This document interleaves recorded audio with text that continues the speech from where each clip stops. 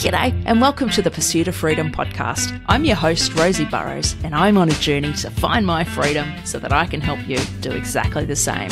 Join me each week as I share the stories of everyday people who have found their own paths to freedom. I'm not going to focus on job titles and accolades because I don't care about that stuff, and neither should you. I want to uncover what truly makes you tick.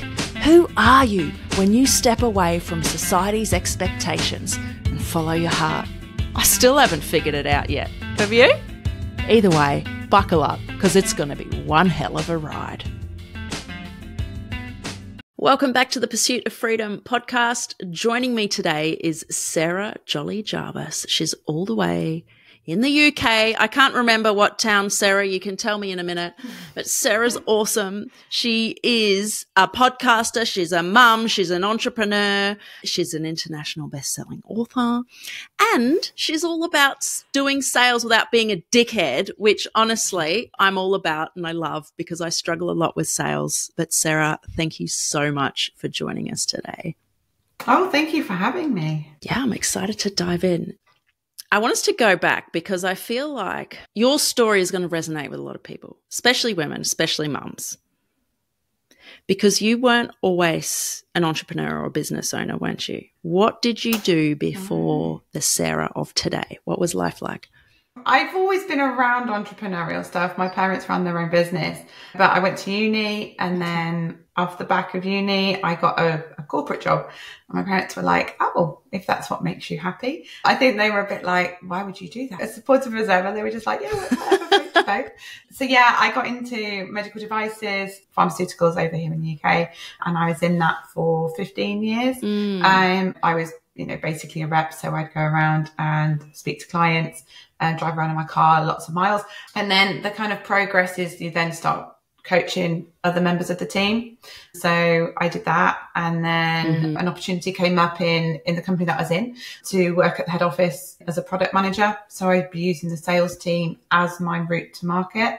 So I would train the sales team on how to sell my product and then support them with that sale of the product. And that would involve also going out and seeing clients, et cetera, but in a more product management role than a promotional role. So I did all that. I was getting mentored by the CEO. It turned out that my manager was intending to leave within the next couple of years. And so she was priming me and another colleague to go into her role as national sales manager. And then I decided to have a baby, which put a little spanner in the works, but I was very adamant that I was going to come back and I was going to work full time, et cetera, et cetera. And that was my opinion even after she was born, up until I think it was like 7 or 8 weeks old, where I went round the nursery and they showed us around and they said, oh, we put them in little tables so that they sit and eat almost like a family, because for those which are here 5 days a week, that's the only time and that they get to sit around as a family. And I remember being like, that's not happening. I was like, no, you're not being my child substitute family. And I was like, I can't go back. So my company, in theory, was flexible, but not really. So if of the 400 employees, one person worked school hours, nobody worked part-time. So one worked 9:30 till 3. Wow. And that was a big deal. I don't blame them. That was their culture. They haven't moved on from that. But I didn't feel like I could do my job well and be the parent I wanted to be. I know some people do it really well. They work full time and everything else, but that just wasn't what I was wanting to do. And so I was like, I'm going to have to do something else. My husband at the time was in the online space doing digital marketing for a company. And I would hear him on calls and I'd be like, oh, that person needs help with their sales, or that person needs help with their sales. And I was like, because it's all well and good generating leads for people, but if they're then not able to convert them, that's really frustrating. It also turns out there's an awful lot of people out there who can't generate the leads. And so if you can't generate decent leads or enough of them, then that's when you really start to struggle. And then you put too much pressure on your sales and you're like, my sales is no good. And actually it's not your sales. It's the fact that you're not getting enough people through the door having conversations with you to actually generate the customers you want. You're never going to get 100% success rate. The sales guys that you're aiming at 40% is being really good. A lot of people, it's 25%, 30% of calls result in a sale. And they're professionals. Yes, you do hear online. I've shared online the fact that I've had an 81% conversion rate on one of my, I've got a knock at the door. That's really helpful, isn't it? Just bear with me a second. You've frozen. You're right. Now is the perfect time for me to interrupt with what I forgot to say at the beginning of the episode. You might have noticed this is the second episode I have released this week because I am increasing my release schedule. I have got so many amazing guests booked in that I didn't want to, I couldn't keep you guys waiting, and I couldn't keep my guests waiting for these episodes to come out. They already wait so long. So here we go. There's going to be 2 episodes a week. My goal is to hit 100 episodes by the end of May in 2025, because that'll mark 2 years since I started the podcast. All right, let's go back. Word, that's what happens when you move to the country. The man comes and asks you if it's okay if he blocks the road with some cows.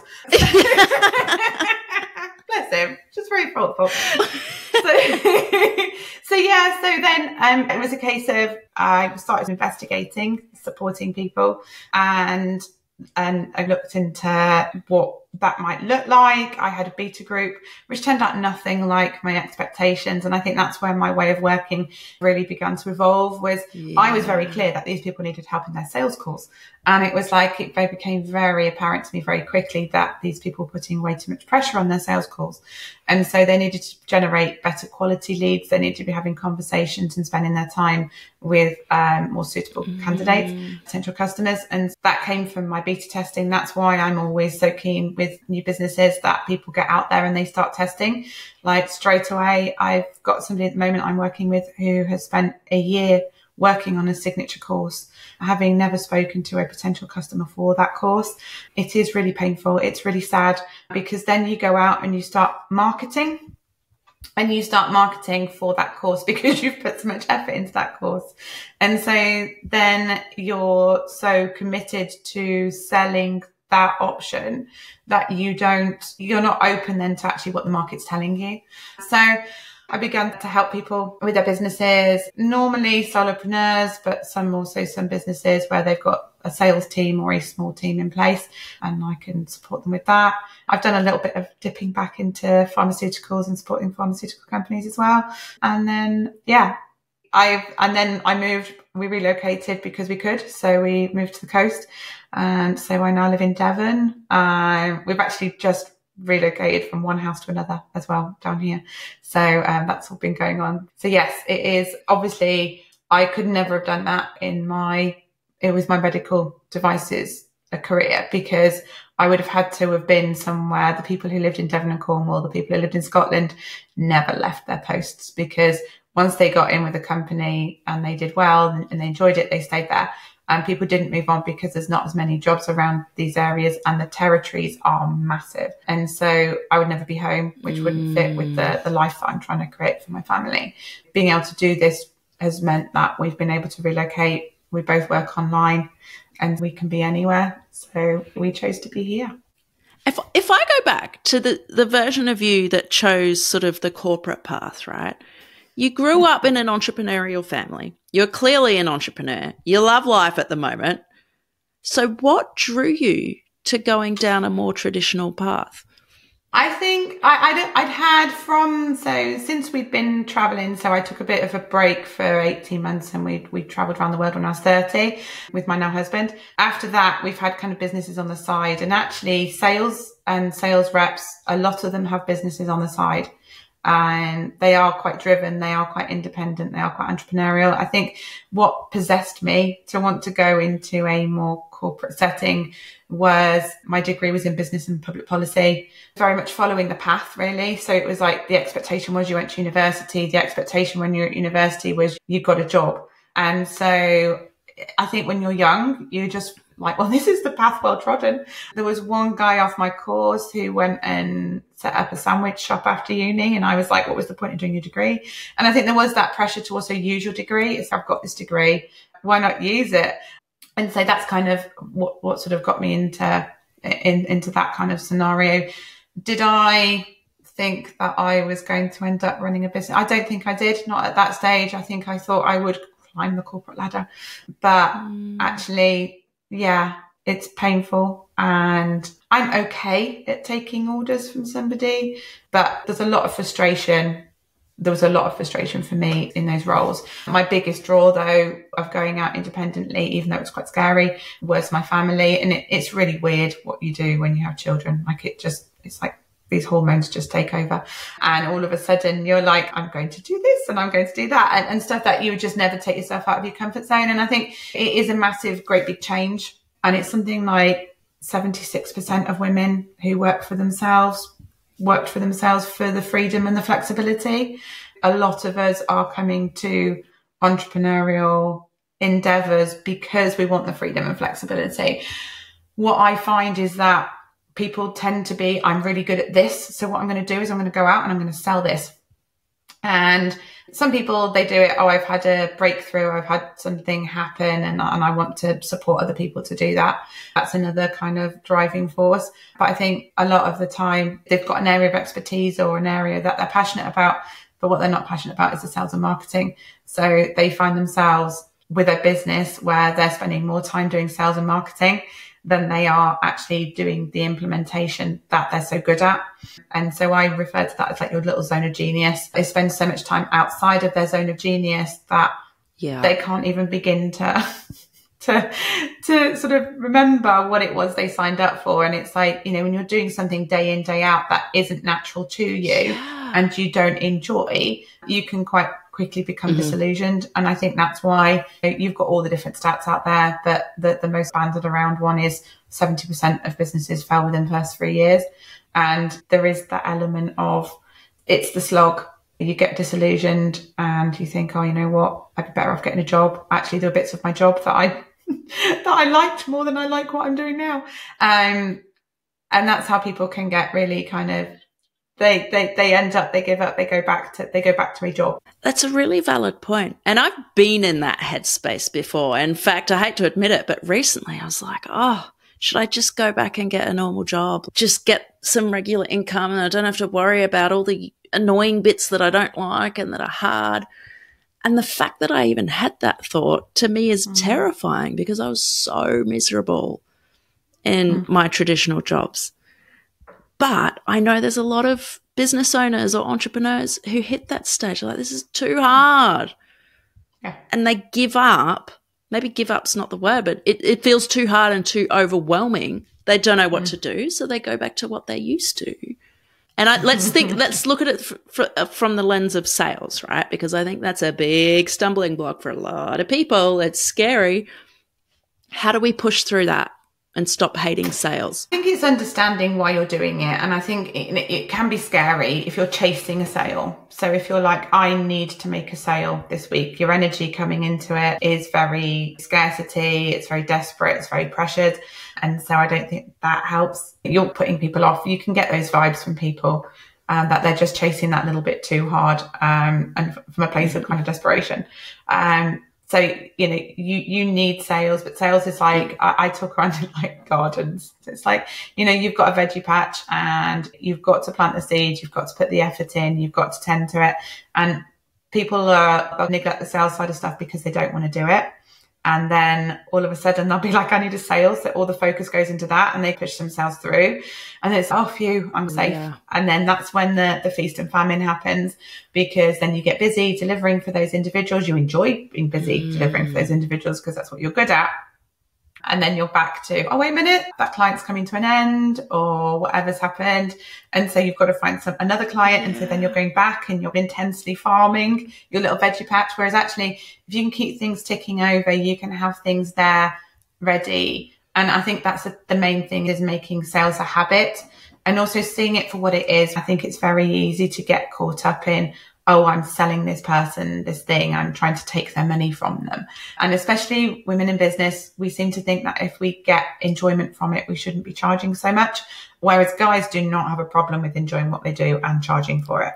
But I think we seem to feel like, is there something wrong with that? Is we can work in both the currency of enjoyment and money. Right. You can receive both. I think that there's that sort of element of, oh, I've got to be pushing and asking this person for money and stuff. At this end of the day, if you truly believe that what you can do for that client is transformational, it has an impact, then why wouldn't you want to help them. These people have a problem. They have something that they need solving. You can help them solve it.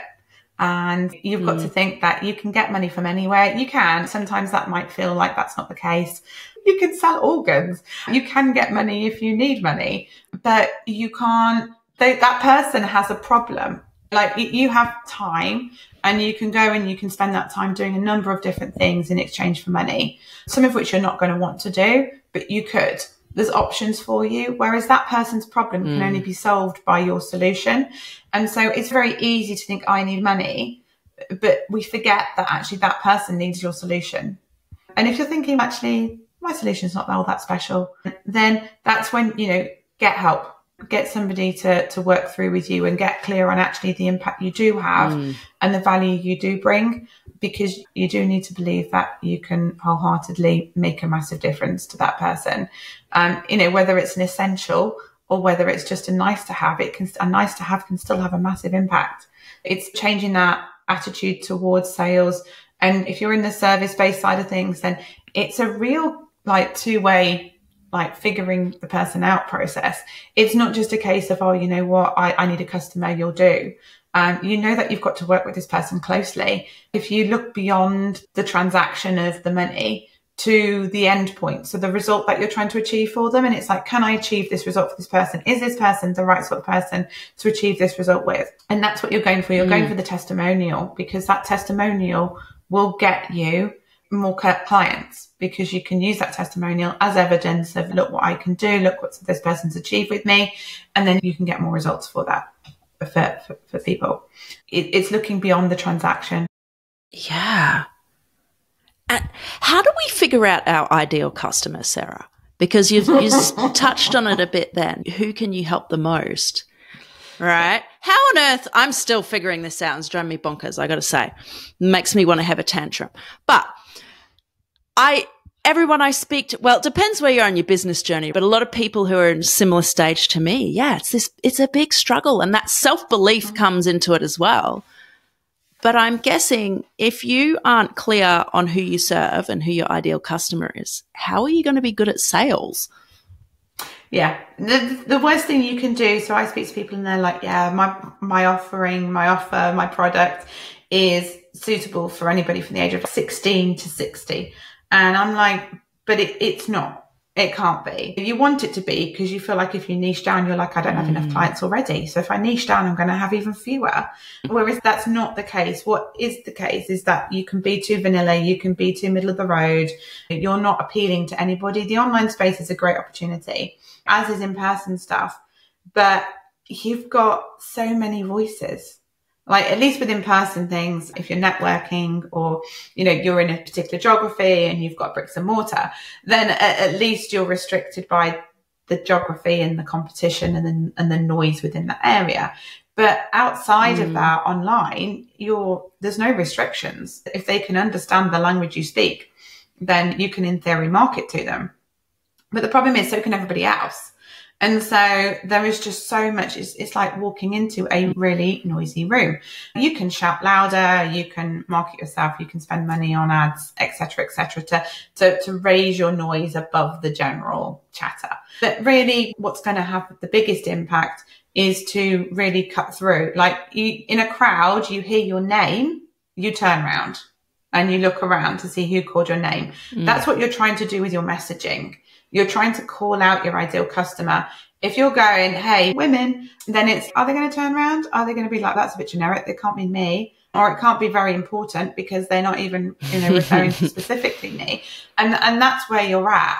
Whereas if you can be like, all the women under the age of 20 and over the age of 15, come over here, then it's a lot more specific. And you're thinking, wait a minute, what have they got? What have they got for me? And so being able to niche down, for example, people say, oh, yeah, women, very often I hear people say, yeah, I can 25 to 45. And I'm like, but within that age group, you've got people, and it's more about their life stage.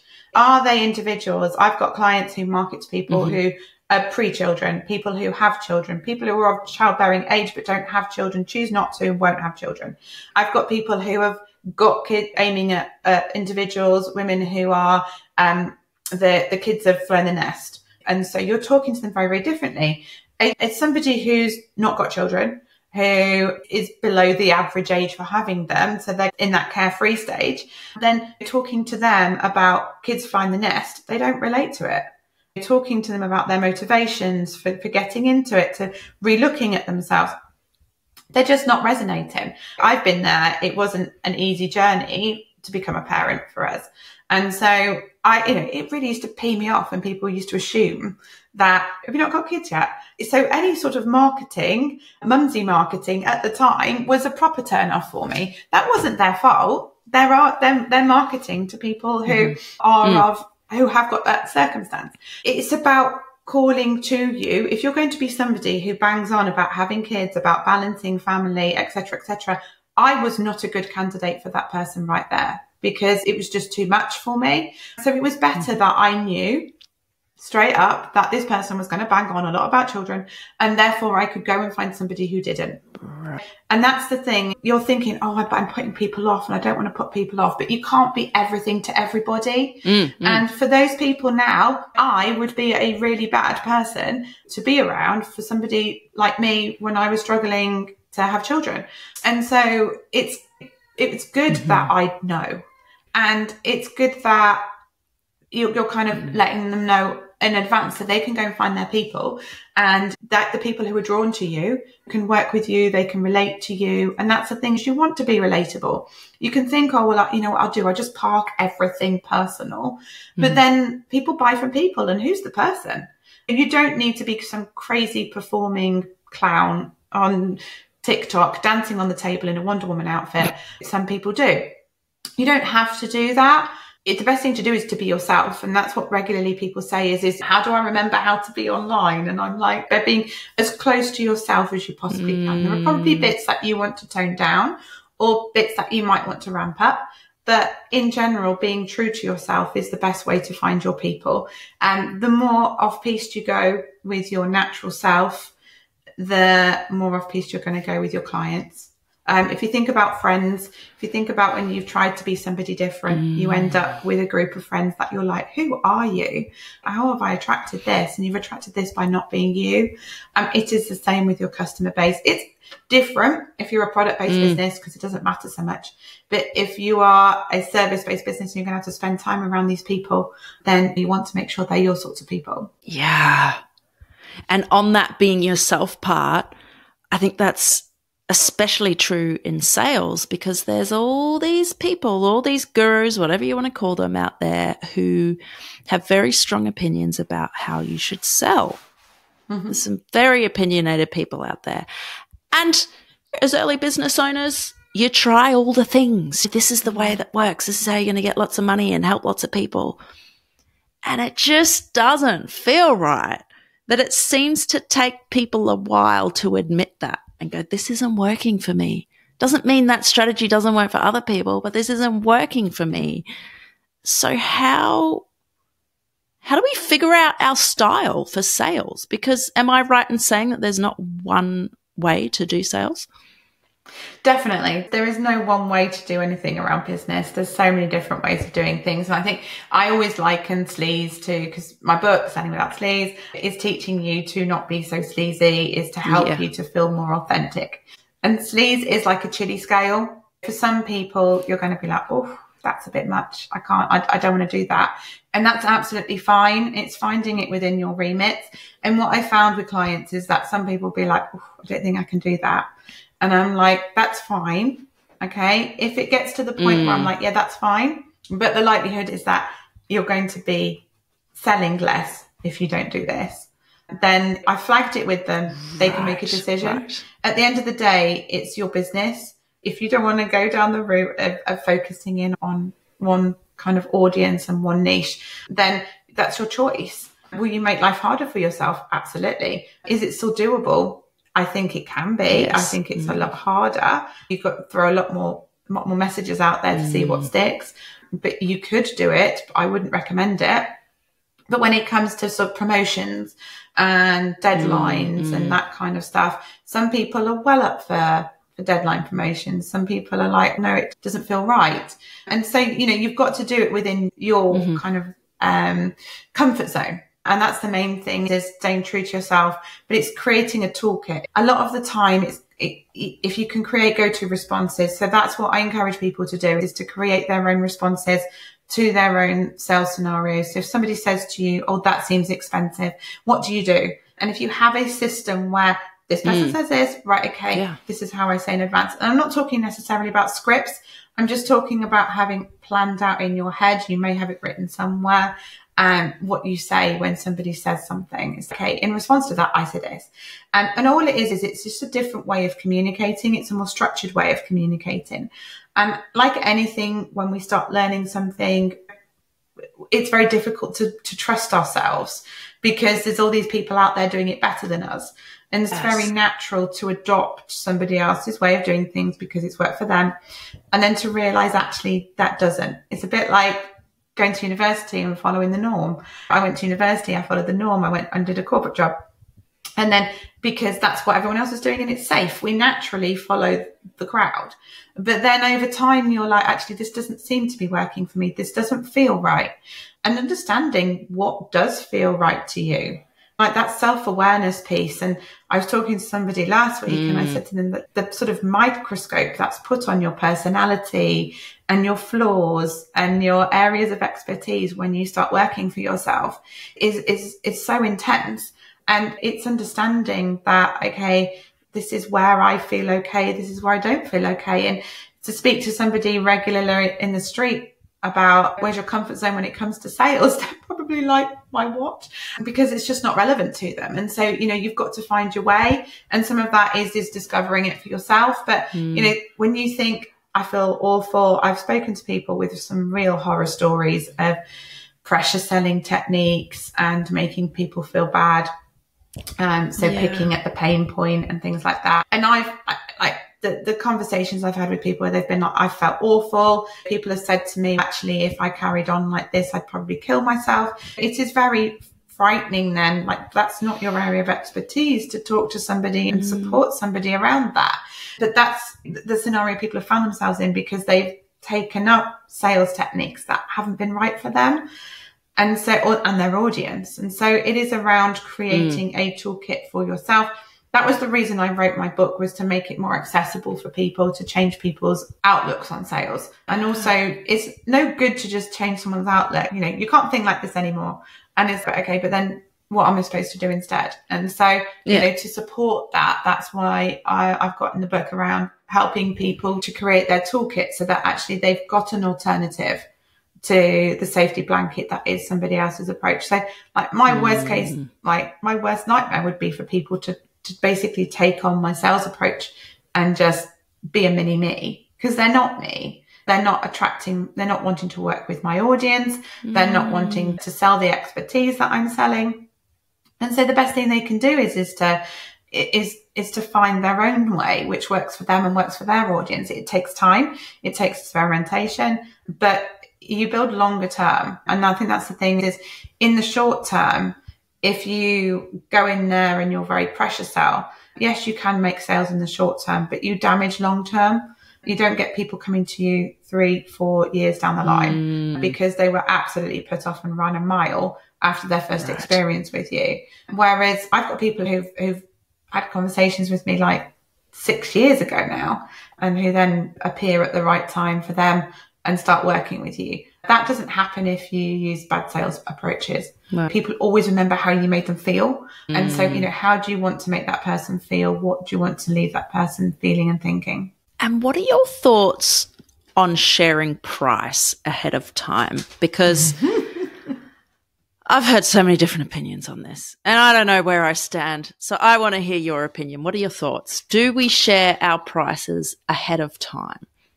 So I would tend to say on a website or something like that, then having prices starting from is a good idea. It gives them a starting point. So if you have an hourly rate, if you have a lower priced course, give them the price starting from, which is a fair sort of reflection of the starting price of working with you. So for example, I'm not going to put prices starting from $3. I have a $3 course, but that doesn't give them a fair taste of what it would be to work with me. And so what I would say is I'd probably give my hourly rate. And prices start from. Do I often provide my hourly rate? Absolutely not. No. Most people go into packages. There's not an awful lot you can do in an hour. And you can set somebody on the right direction, but that's normally not enough. But it gives them an idea. And then if they're thinking, you know what, I want something really bargain basement, they know that that's not the case. But the problem with providing your full price, so for example, signature course, you're providing your full price up front. The challenge with that is that there's no context. So there's no context over what they get. You're relying on them to read all the details and not just cut to the price. You're also unable to relate it to their circumstance. If you tailor it, for example, then I'd be like, tailored prices start from.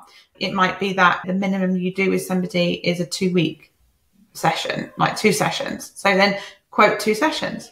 But the key thing is to be clear on, okay, this is generally what I sell and this is the starting point for that option. What it does is it saves you from wasting your time. It saves that individual from wasting their time. To put your full price full up there to start with is just, there's no point. If that was the case, if you could sell off, because I've seen people recently, I know that somebody who's encouraging people to do it, is to put their price in their bio on LinkedIn. And I just feel like that's way too forward. What you're going to do is you're going to get people who discount or buy based on price, whereas actually they should be on outcome. There's not enough room up on your bio for a case study, but that's what you'd want up there for first and foremost is this is the results I'm getting. This is what people can expect. And that helps an awful lot more than providing a price point, because if you're paying $1,000 but you don't get anything, and then that was an absolute waste. Whereas if you're paying $1,000 and you're getting a really good result, or you're getting an amazing result and everything turns around and you're making 5 figures a month within weeks, then how much more are you willing to pay for that? But it's context. I always say, because I regularly talk to people think that the way to increase their price is to increase the timescale that people can work with them, for example. And I'm always like, actually, if I could say to you, you know what, Rosie, I could teach you to get £1 million tomorrow, or I could work with you for a year and teach you how to make £1 million. Which one are you going to pay more for? You're going to go for the I want it tomorrow, yeah. Yeah. You're like, oh, a whole year's worth of work. And it's no, people want the results. And that's a really good example of where the context isn't there when you put your price on your websites or on your Facebook page or whatever else. There's no context. There's no context to the speed at which. And that's where you want to have those conversations. You can qualify people so much more than you used to be able to in the DMs. And sometimes you can sell to people in the DMs, particularly if they've seen something, they're convinced about it, they're just checking a few details. What I would say is there's a lot more movement towards that than getting people on a discovery call for like an hour, 90 minutes. It's just too long. It's always worth bearing that in mind, is that a lot can be done before you even have a call with them. And again, what value is it? People are busy. People value their time. And so it's like, do they need that length of time on a call? Yeah. So do you recommend selling on a sales call, or you're just more flexible? If it makes sense in the DMs, do it there, or only jump on a call when it makes sense to? Yeah, that's my kind of rule of thumb. I think that if you are inexperienced at selling in the DMs, or you're inexperienced at sales, the best thing you can do is have a call, because you get real-time feedback. Yes, you put yourself under more pressure, okay, but you understand the context of what people are saying, because you've got no tone, you've got no understanding of tone on Messenger and message. So what I would tend to do is I need to know information. And this is the thing with qualifying, is people want to be qualified. Do they want to be asked how much their budget is? Potentially not. But do they want people to say, what's your situation? What are you looking for? Yes, they do, because they want to feel like that's a genuine good option for them. So that person needs to be able to ask the questions to find out if this is the right solution for them. So often I speak to people and they're like, well, this person's, they've messaged me and said they're interested. And I was like, but are they a good fit? And they're like, oh, I don't know. But they're like, but I'm just going to sell to them anyway, because they want the client. And so that client wants to feel like you're qualifying them and you're making sure it's a good fit for them too. And so by doing that, you can ask a few questions and then be like, hey, should we just jump on a quick call? Because actually these questions will be quicker.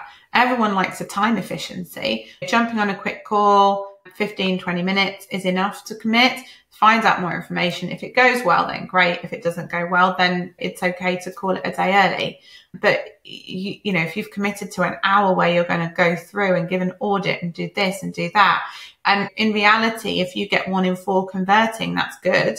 That means you're spending 4 hours to get one client. You're going to have to build those 4 hours into your costings. And how many people can you do in a day? How can you scale? And that's before you've even started with the actual delivery. Also, you've also set the tone. That person has a lot of time with you up front. You're either going to leave them feeling, oh, I pay my money and then I get a sub service in comparison to what I got when you were chasing me, or they're going to expect that length of time with you. So they're either going to feel robbed or they're going to feel like that's the normal. Right. And so it's setting the tone of the relationship. We all know in relationships not to make yourself too available, not to be too needy early on, because it gives the wrong indications and it sets the tone. Don't be the one who's overeager. It's the same thing in sales. Sales is like dating. There's so many nuances to it. Hearing someone like you talk about it is really cool. I hear it and go, yeah, that makes sense. But if I was to sit by myself and go, oh, should I share the price on my website? Wouldn't have a clue. And I want to touch on this money objection, right? That's expensive. I can't afford that. Because that's a common one I've come across. And I'm curious, how do you respond to that? Because I feel most of the time it's not really an I can't afford it objection. I feel like there's another reason, but that's what people say. So how do you approach that? So you've got to think, right, that's perceived value. It's a massive bit of feedback on what they believe what you're offering is worth. And the vast majority of the time, that's a massive reflection on your sales conversation, on your sales process, on how pre-sold that person is.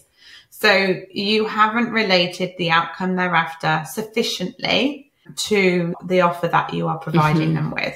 So that either the problem isn't big enough that you've gone and associated your offer with, or you've just got them on a call, you've been really enthusiastic, you've just blurted out all the features and probably not the benefits. And then they're like, oh, and they're trying to piece together in their head, how does this actually work for me? You've got to appreciate that price objection. I can't afford, that's a bit above my budget, are things that they're the most likely objections because they're the easiest ones to say and they're the hardest ones to overcome.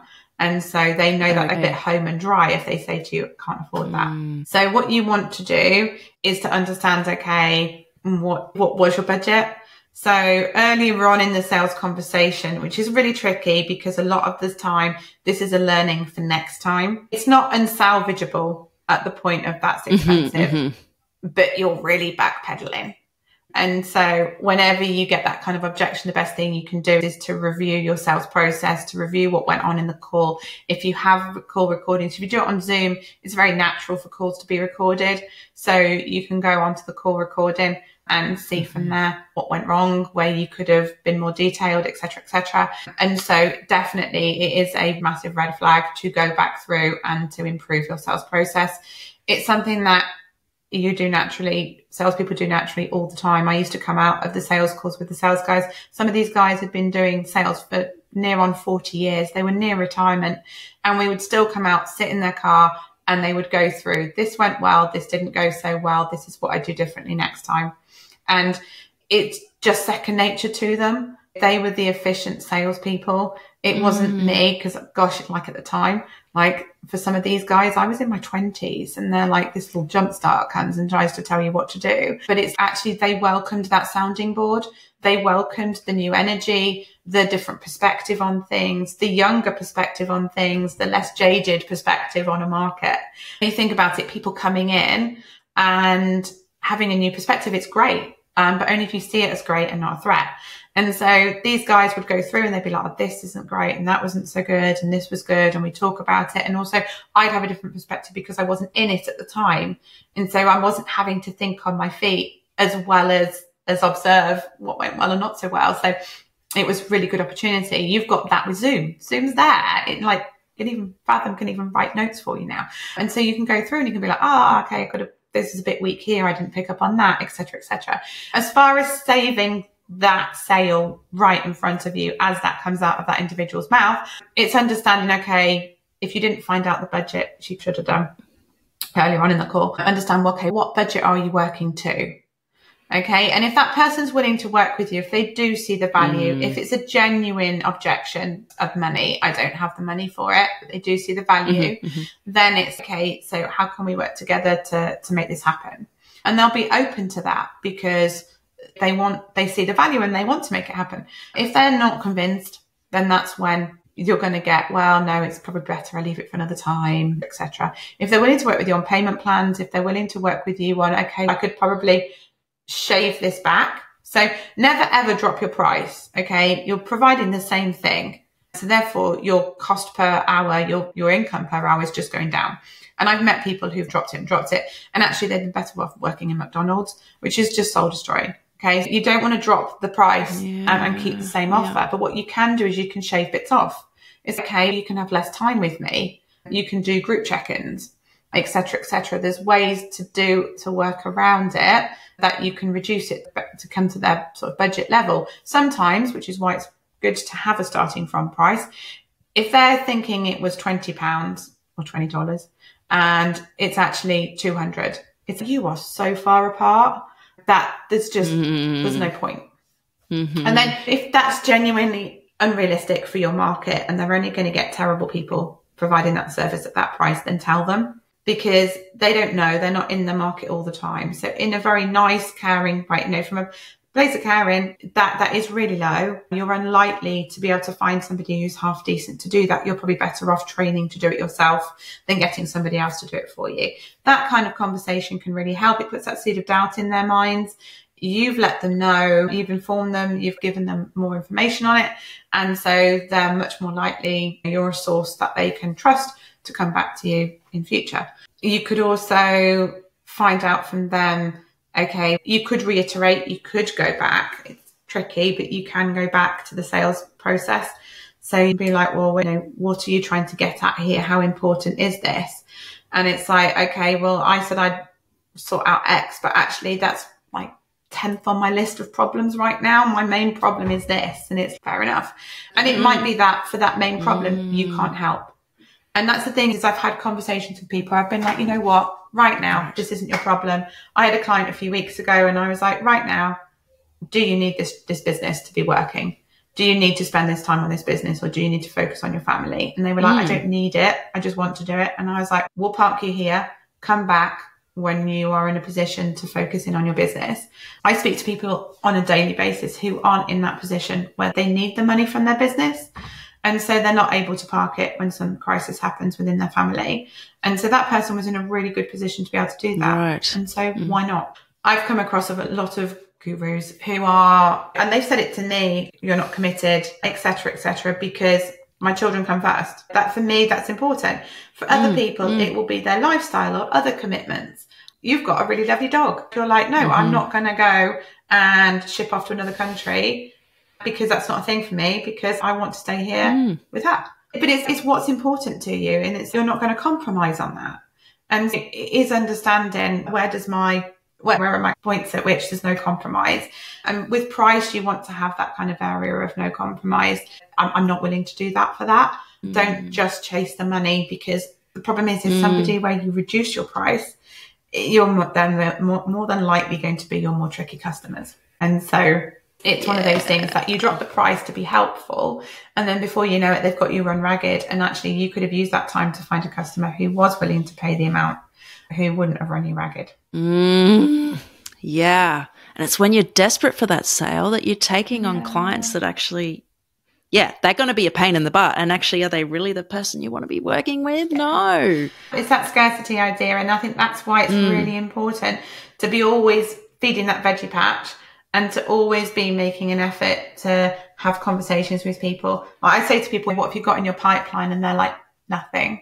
And I'm like, that's not good enough. There's no reason why you can't have people, even if they're a bit of a long shot, even if there's no reason why you had a conversation with somebody who's a potential customer and you shouldn't have a few calls lined up for the diary. If you're putting your time and effort into your sales, and it doesn't take that much time and effort, it's half an hour a day is enough to be generating those leads. It's just working smart. I feel like I have a million other questions. This topic is fascinating to me. And I highly recommend people read your book, actually. Is it Selling Without Sleaze or Sales Without Sleaze? Selling. Yeah. Selling Without Sleaze. Go check it out. Very affordable, very actionable. And if you're in Australia, it's actually on the Kindle Unlimited thing, and you can just sign up for a 30-day free trial and read it that way. Yep, Didn't come from me. And I think it might be, depending where you are in the world, on Audible too. It is, yes. It is on Audible, yeah, by me, which was painful. Yeah. Now, Sarah, this is a question I like to ask all my guests, and I really want to hear your answer, actually, because earlier in our conversation you said, I think it was something like 70% of women get into business for more freedom and flexibility. So I'd love to know, what does freedom mean to you? Oh, I think the not being answerable to people. I think it's interesting, actually, because I think we can set our own boundaries on freedom. And I think sometimes we're like, we can't do that. And it's actually, why can't you do that? It's actually that appreciation of choice. And I think actually more than anything, it's the awareness of having choice. I speak to people quite often who I'm like, you have a choice here. And they're like, I don't have a choice. And it's, you do. You just, for whatever reason, you've written this off. Like when I jokingly said about selling organs, obviously you've only got so many organs you can sell. It's a choice and it's a boundary, and it just points out that actually there are options open to us, that straight away you're going to be like, I'm not going to sell a kidney. And it's okay, so that's a no. But then what's a yes? And I think we can get ourselves so stuck on what we can't do that we then can't flip it and be creative and understand what we can. And so I think it's actually the self-awareness of that sense of choice is freedom for me. Yeah, that resonates. Choice is huge. And I agree with your opinion that we have choices and we make choices. And some people don't like me because I call them out on their bullcrap. Oh, I wish I could do what you're doing. You're so lucky. Because I live in my van and I'm traveling. I'm like, I am a lucky person, but you know what? I made a choice to do this and it wasn't easy, but I chose it. I chose not to stay in the situation I was in. But you, that person over there, you're miserable and you're choosing to stay in that situation. We all have different choices. They might not always be the ones we like, but there's a choice involved. So I think taking that agency is important. I really like that you've linked freedom to that. Definitely. It's definitely the mindset behind it. You've got to have freedom. There's freedom there. And I think when we went traveling, I appreciated the amount of freedom you get from having a British passport, that some people never get a passport. You have your freedom right there. You have that opportunity to travel, to go to countries, to not be restricted, to be allowed in, to be allowed to work. We've got working holiday visa, whatever, agreements between Australia and England and New Zealand and England, the UK. And some people never use that, but it's there. And so I think that's the thing, is your mind's got to be open to it. Sometimes you've got to be aware that it exists. I don't even know how old I was when I realised that you can get a working holiday visa, etc., etc. Yeah. I remember I was 28 when I realised it expires when you're 30. And it's just one of those things that, you've got it. There's all these options around you, but your head has to be in the right place to take those opportunities. And I think that's where the difference can happen. It is very easy for our minds to keep us trapped. We are, as humans, we are programmed to keep ourselves where we are. because we feel safe. And actually you need to the growth happens outside of that space. Yeah, I agree. And it's like we're programmed to avoid pain, right? Or that risk or that fear of failure. Yeah. And we tend to focus on the things that could go wrong. We just obsess over, what if this happens? What if I don't make any sales? What if I don't make any money? I have to stay in this job. I've got a mortgage to pay. I've got kids. I've got this. I've got that. They're all valid concerns. But what about the potential upsides? What about all the opportunities? I think if we become even just a little bit more open to daring to dream a little bit, great things can happen. And once you start looking for opportunities, it's amazing how many come your way. It really is. I think that's the thing is it's thinking positively. It's actually, yes, what happens if this does really well? And I think a lot of people leave because they're motivated by the dream and then they're hit by the reality. And I think that a lot of the time the reality is between the worst case scenario and the dream. Oh, yes. It's the middle ground. But I feel at times if it was a graph, because I love a graph, but if it was a graph, you'd have that kind of optimal and the kind of worst case scenario. And we are roller coastering between those two lines. And sometimes you are heading towards this is amazing. Yes. And then it turns around and it goes back down again. Yeah. But it's life. It's not, nothing is fun all the time. And I think the problem with human nature is that it's programmed to keep us safe, not happy. And so you can be kept in a really unhappy place because you're too afraid to make a change, because human nature was not designed to keep us happy. It was designed to keep us safe. The problem is the whole safety thing is that we naturally stay places where we're unhappy because that's not what we're motivated towards preventing. So as long as you're alive, your head's going to keep you in that situation, regardless of how unhappy you are. That is so powerful. I have never heard it quite put that way. That's really powerful, but it makes sense. We're designed to keep ourselves safe, not happy. Whoa, that's huge. Oh, Sarah, thank you. If there's one message you want to leave our listeners with today, most of them are female, about 70%, which I love, all rule breakers, most of them early stage entrepreneurs. Is there any take-home message you want to leave them with? I would say to them to get help and support with your business journey. Okay. I think that it's lonely. You can make mistakes. You can you don't even want to get to the point of feeling like you want to give up. You know, having that kind of safety and security there of somebody pointing in the right direction, keeping you out of making silly mistakes and costly mistakes is massive and something that you really want to invest in. That doesn't have to be me. Yes, I do that. But find somebody who resonates with you, who's doing the things that you'd like to be doing, that you can see yourself doing. That's the thing is I've had lots of mentors, some great, some not so great, all very successful. They've all been really good at what they do, but what they do hasn't necessarily been what I do. And find somebody that you're like, actually, you know what, I could see myself dancing on that table in a Wonder Woman outfit if that's what they do. So yeah, I think that's the kind of main thing is don't do it alone. It doesn't have to be massive investments. It can be as simple as starting with somebody's book. And but don't assume that you're supposed to know all of this. Business isn't second nature to everybody. If you're the first person in your world to have set up their own business, why do you think that you should know all the things? People are so quick to do classes when they're having babies. Yeah, babies. People in the caves used to have babies. It's been going on for for how many thousands, millions of years of people having babies? A long time. Yeah, we go for classes. Like we go for classes to learn about that. And so why wouldn't we go to classes to learn about having a business and running a business effectively? And that's worth thinking around. Yeah.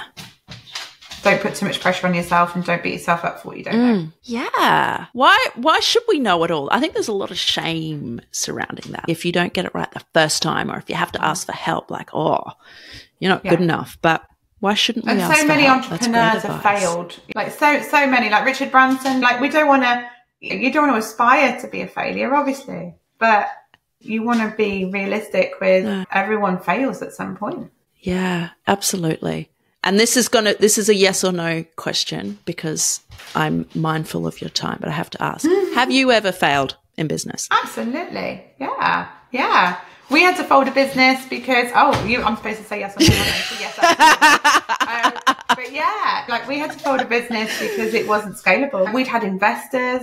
There's a lot of money gone into this business, but it just wasn't going to be the scalable business we thought it was when it came to actually testing it. Absolutely. I don't think I know anyone who's done who I would classify as a success in business who hasn't had a failure. It's just not what we necessarily talk around. Sarah, thank you so much. We have been dealing with a little bit of lag, or at least I have on my end, but I just want to say thank you so much. You are a font of knowledge. And again, I highly recommend people go check out your book. It's Selling Without Sleaze. I will put a link to that in the description. Go follow Sarah. I think Facebook is your main social media, is it? Facebook and Instagram. Instagram. I'm also on LinkedIn. So helping people to set up their business from their kind of corporate all the places. All the places. Awesome. And Sarah mentioned before, she is a business mentor. So check that out if you're interested. I don't think she's going to sell to you with any sleazy business involved. That's Thank you, Rosie.